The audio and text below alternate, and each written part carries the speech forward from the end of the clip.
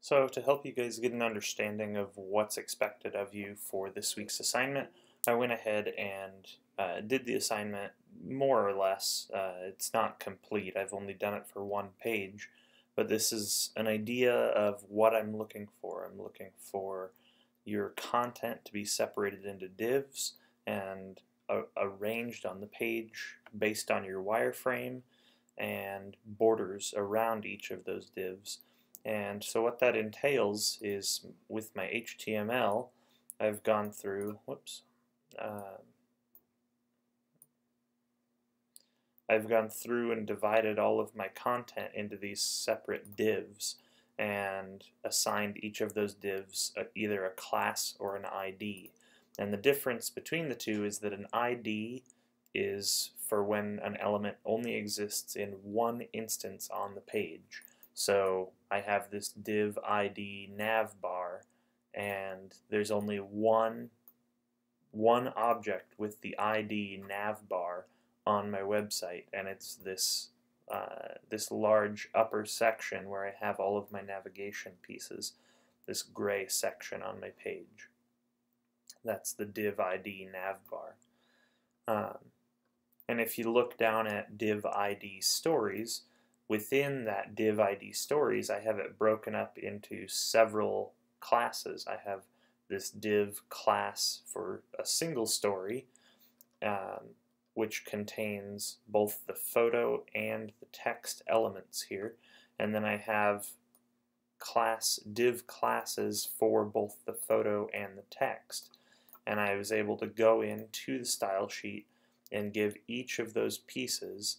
I have the full stories section that encompasses both stories, and then I have the class attributes for the story objects as a whole, as well as the elements of the story, both the photo and the text.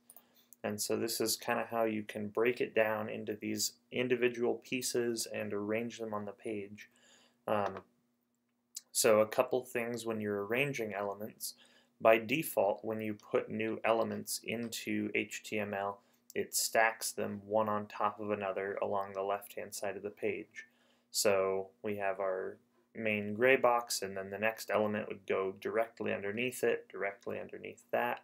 So to align these things and put them side by side, what you need to do is use this float left on each of the divs that you want to be lined up next to each other.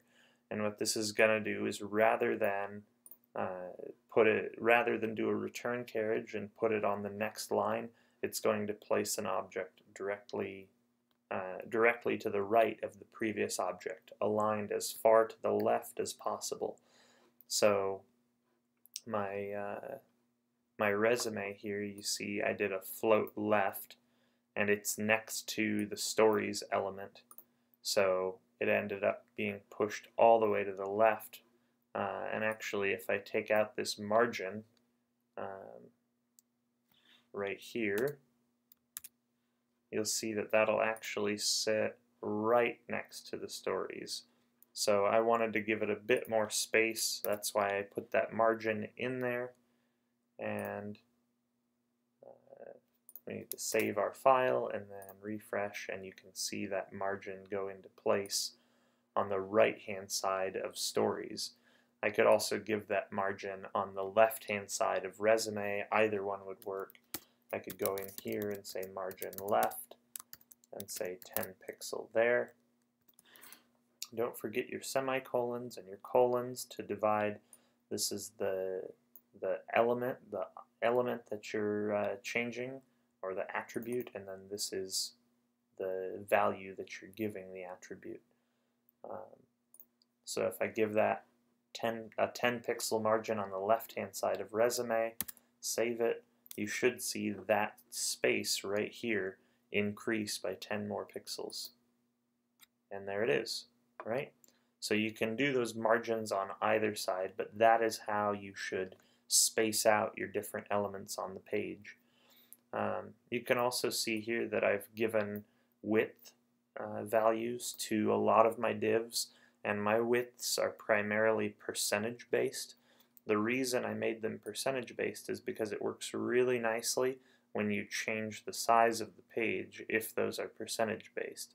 But you don't necessarily have to do that. You could give them a fixed pixel value as well, and then when you resize the page, it'll trim off portions of it. One other thing I did here that's kind of interesting, not necessarily something that you need to do, but something that I'll let you know about regardless, is on the story photo, I actually wanted the photos to be trimmed. If I take this overflow hidden line of code out,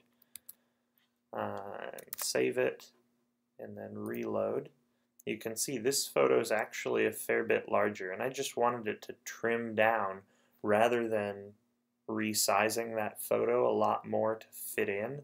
I just wanted to use the div to trim off the excess. And so there's this overflow property that allows you to modify the overflow contents of a div.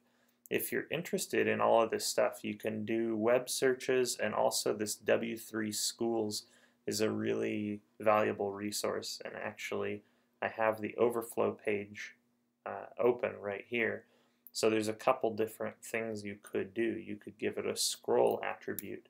So if I give that overflow a value of scroll and save it,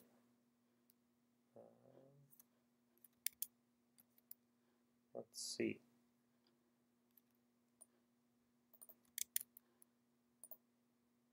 There we go. I had to reload the page, and now you can see that we have scroll bars on this photo that let us move it around and see the whole thing.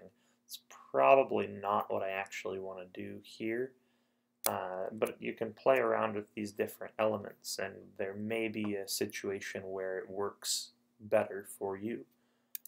I'm going to stick with this hidden value for that, though. But this is kind of what I'm expecting you guys to do. I want you to play around with some different things, try and replicate the wireframe that you've created earlier in the class. If you can't quite replicate it, that's fine. I'm not too terribly worried, but just write up like what kinds of things you struggled with, what you want to do with it, and we'll work on getting moved towards that. We've still got a few weeks, but this is a pretty big undertaking, so we need to be making progress each week and identifying things that are troublesome and doing everything that we can to resolve them. So please try your best to replicate, and make sure you give a nice solid write-up about what kinds of challenges you met, what kinds of things you would like to do, what kinds of things you were surprised you were able to do, all of that stuff. Just kind of share your thought process along with the assignment this week. And good luck.